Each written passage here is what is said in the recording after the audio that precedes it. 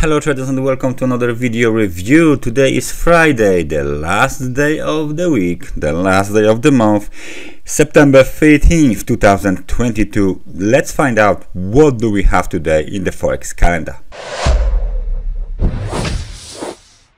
Important Chinese data had been published overnight. Manufacturing PMI and the Caixin Manufacturing PMI data. Both of them were very interesting. Actual reading for the manufacturing PMI was 50.1, beating the expectations 49.6 and the previous reading 49.4. So that's a pretty nice result. And the Caixin Manufacturing PMI was 48.1, which is worse than expected 49.5 and worse than the previous reading of 49.5 as well. So a bag of mixed data from China. What else do we have? Interest rate decision in India 5.90%, but during the London session we got a release of a GDP from the UK. This is a very important event. For the second quarter, GDP is at the level of 0.2%. Very nice. Beats the expectations of minus 0.1, but it's still lower than 0.8% last time. The overall GDP for the second quarter is 4.4%, which is better than expected 2.9, but worse than 8.7% last reading.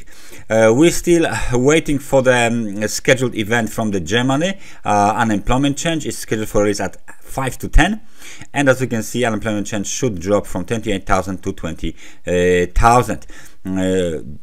At 11 o'clock there is a scheduled event, scheduled data release from the European Union. CPI for September is expected to increase from 9.1% to 9.7%, and plenty of the European zone countries will release their CPIs today, and inflation expectations. Mostly this data are expected to be better than expected. What I mean is that the CPI is supposed to increase from the certain level to the even bigger level. So please keep an eye on this data here for the Eurozone and for the all particular countries. So that's about the Forex calendar for the last day of September. Please be careful with the weekly close. Please be careful today with the monthly close. There is October, November and December left to the end of the 2022. So the close for the September will close the third quarter if you are looking on the quarterly candles or bars. So please be careful with this as well. Manufacturing PMI and Caixin PMI might have some impact on prices of the Aussie, of the New Zealand or other interesting crypto currencies, but we will start with the British pound, and then because of the CPI we will take a look at the euro. So let's start with the British pound. And as you can see, for our chart of the British pound looks very bullish.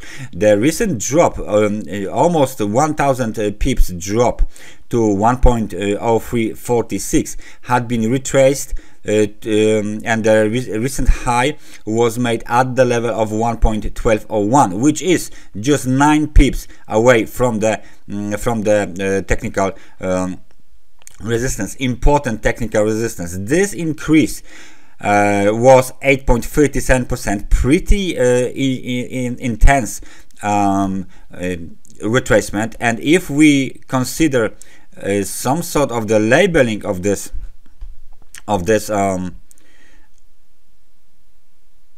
there you go, of this retracement or correction, we have for now 3 waves. Okay, so that's the scenario for the 3 wave increase on the euro, sorry, on the British pound to American dollar. We might see some sort of the bounce higher, where towards 1.1351 or towards the key technical resistance 1.1410. But still this bounce is right now in 3 waves, ABC. So when we stop testing these levels from below, okay, then the downtrend might might start. So this is the scenario for the corrective bounce on the British pound. Okay, that's the first scenario. You can do the screenshot or whatever, if that will help you. And the other scenario right now is something different. What I mean, there is still a possibility of an impulsive scenario to the upside. So we will have wave 1, this will be wave 2, that would be unfinished wave 3. We are waiting for the wave 4 and for the breakout. However, in order to complete this 5-wave impulsive scenario, the market must visibly break above technical levels 1.1410, and this last wave, the wave number 5, the 5th wave, must close and go above 1.1410 towards 1.16 basically. Okay, so we can extend the wave 3 towards 1.1401, then consolidate in wave 4, made a correction in wave 4 or pullback in wave 4. It doesn't matter which one, triangle, double zigzag, whatever, it doesn't matter right now. And then we should really quickly make impulsive way to the upside in form of the wave 5. Okay, if this basically sequence, correct, the impulsive sequence is invalidated, which means the level of the high of the wave 1, this is 1.0929, is violated, then the market will most likely go down. So in that situation, the key level here is here. We can retrace only here, we can retrace even here, it doesn't matter as long as 1.0929 is intact. Wave 5 then is waiting. So 2 scenarios for the British pound. Quite hard to say what will happen. However, please notice the fact that the British pound is in the multi-year downtrend still. Let's find out what's going on euro, and the situation on euro is very similar, but this is like the extent of the retrace was a little bit lower. We hit the technical resistance on 9,811. First pin bar is done, confirmation. It looks like the second pin bar is in progress. The bearish engulfing was made, of course. Here we are above the 30 periods moving average, so that's fine. Momentum is positive, momentum is strong, so I think that the bulls still want to test this level here, 9,864, 9,901. This is the demand zone. So this is the supply zone. So there might be some increased bearish activity on this zone. However, if there is a breakout above this zone, it starts to get very interesting, because the next target is 9,934, 9,945, and then the parity. So please keep an eye on this level, keep an eye on these 2 levels, because it might be very interesting to see how the market will react when we eventually get towards these 2 levels. In the terms of the Elliott wave, it looks pretty much as the ABC, very nice zigzag pattern ABC. I'm just wondering whether there are some kind of let's say Fibonacci measurements ready here. If there are any relations between these 2 levels, maybe 1-to-1, no, 1-to-1 maybe 68, anything like this here. Apparently almost 1-to-1 was hit, so 61 is now gone. So almost this measurements was correct, right? So we got this length of the wave A is equal to the length of the wave C measured from the bottom of the wave B. So looks pretty much done, because 9,852, let's say, and the high was 9,844, which is 8 pips miss. Very interesting. So it might be completed. Please notice this situation. S&P 500. Why I'm looking at S&P 500? Because recently they've made some very interesting breakouts, and it looks like, please notice the fact, This is now technical resistance. Of course, I didn't change the colors yet, but now I can do it because it was tested from below. So the lows of the middle of the July are now very important technical resistance. Let me just switch to the daily. Maybe that will be much more visible. There you go, and zoom in. So what I'm talking about is, of course, this level here, and as you can see, we made a new marginal low into the technical support 3603. The low was 3601. Bounce was towards exactly the technical resistance, and then down we go. Okay, so the S&P 500 is still under the pressure. There's something cooking here, however, it was just invalidated the very next day, and today's close is very, very important. This is a daily candle stick pattern. This is a weekly, so we have 1 to 3 days of 3 weeks of the decrease, pullback next week, and this week. Well, for now it looks like a pin bar, like a kind of a very interesting candle. However, it's still green. Sorry, it's still red, of course. So that's the weekly. Let's take a look at the monthly, and the monthly chart is completely bearish. So we got 2 months of downtrend, pullback, 1 to 3 months of the downtrend, new lows, pullback, rejection, reversal month ago, and this month is just killing the uptrend on the S&P 500. So keep an eye on the monthly charts, keep an eye on the weekly charts as well, because they're looking very, very interesting. Gold on the monthly chart, 1, 2, 3, 4, 5, 6 red candles on gold. This is a monthly, so as you can see, it looks very, very ugly. New low on monthly chart, 6 straight months down.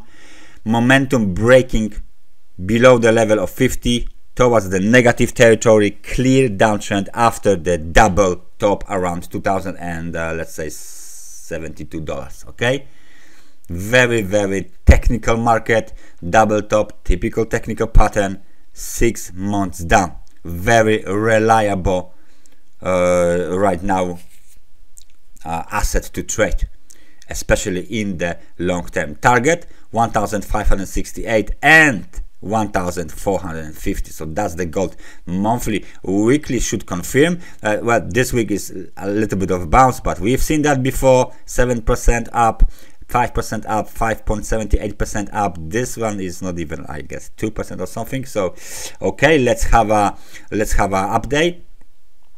We break above this line again, this trend line, so we will just ignore it because it's no longer applicable, and we just concentrate on the up move. I think we shouldn't go higher than $1,688 on gold. So that's the gold market, and the end of the month on the oil. Oh, sorry, I just put wrong chart. There you go. Oil daily toughen chart. We all know that we are still inside of this veg. Let's take a look at the weekly, and on the weekly there is something different cooking. As you can see, we have this uptrend here. This is the weekly time frame chart. However, please notice the fact we have breakout below the level of 50, negative territory for the extended period of time, like 2 months, have not been seen. This is only 2-3 weeks. This is 1 week only. This is like 1 week only. We have not seen this one since 2020. There you go. Of course, the COVID collapse. So downtrend continues on the weekly as well. Next target 73.23, and let's just switch to the monthly. And on the monthly, the situation is much more clear, because it looks like this market wants to go lower very much. Monthly reversal, big monthly pin bar, big pin bar, inside bar, and correction. Down we go. 3, 4 red candles here on the monthly chart, which means that we will likely hit the 73.23. However, the most important right now support is 61.84, and monthly of course monthly moving average, which is around 68.18. Any other technical supports? Well, there is one here which is located a little bit higher. I think it should be here, 75.17. That's the next target. That's the next target. It was almost hit recently. However, we still have a plenty of room to go lower. Big sharp reversal. We are approaching the level of 50 on the momentum. If we break below the level of 50, 61.84 is the target. So we spoke about all of this markets. Let's just take a look at the monthly chart of the US dollar to Japanese yen. No one have any doubt that dollar is winning the inflation game, right? So everyone and their dog is buying US dollar, and you can see it here. Big uptrend, big monthly candles, monthly close on the US dollar to Japanese yen will be bullish. Weekly, 1 2 3 4 5 6 7 straight green candles on a weekly, approaching of course extremely overbought market conditions around 145. Okay, so the pullback is coming. However, on the daily, let me just tickle with my chart. On the daily, we are still having a problem with 145, so we need a little push to the upside in order to make the way forward, and then we can reverse.